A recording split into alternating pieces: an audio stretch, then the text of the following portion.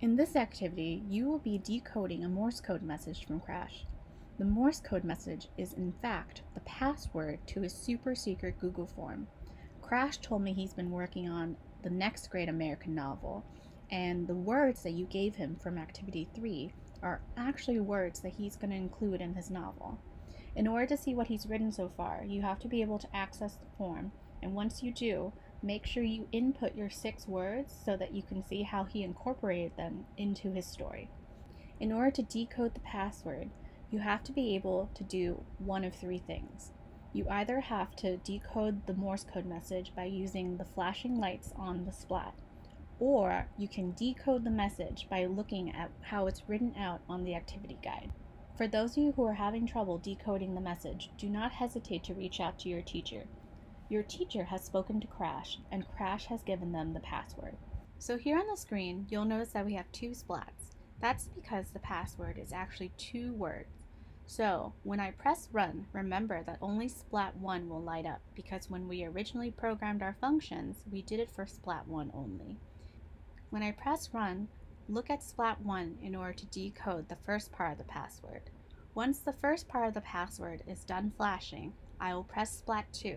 But remember, keep your eyes on splat 1 in order to decode the second part of the password.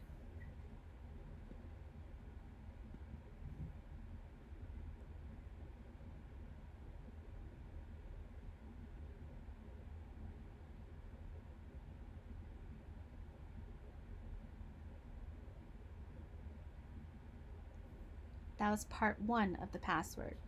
Pay attention to splat 1.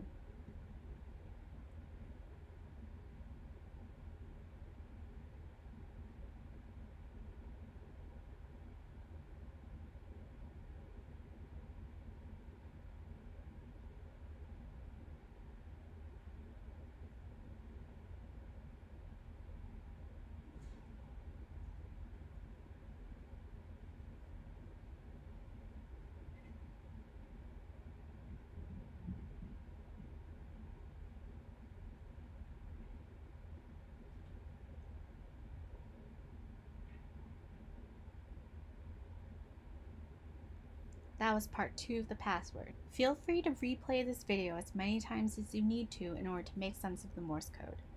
You might also find it helpful to go back to the activity guide to see how the code is written out.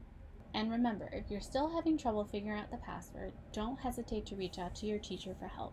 Crash would love your feedback on what he's written so far, and he hopes you have enjoyed working with Morse code.